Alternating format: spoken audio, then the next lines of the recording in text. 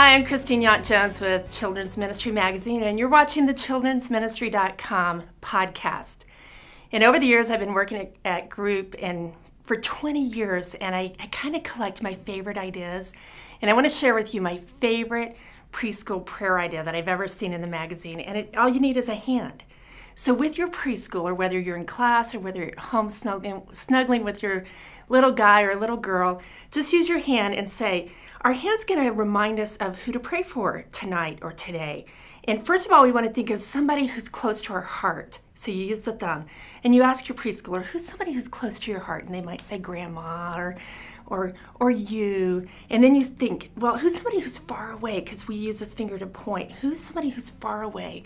And then they might say, well, Uncle Bill or a cousin or somebody that feels far away to them.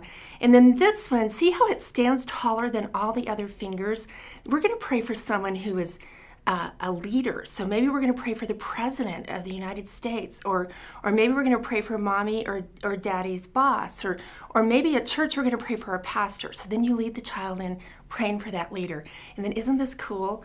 When you do this poor little finger, this one is the only finger that can't stand up alone. And so you say, who's somebody who's weak? Maybe there's someone who's sick or someone who's struggling with something or someone who needs help. And you ask the child, and the child thinks of somebody, and then you pray for that person. And then here's the really special moment where you say, now I want to pray for someone who's little. And you're little, and I want to pray for you. And you pray for your child, or you pray for the children in your classroom. And you know what else is cool about this?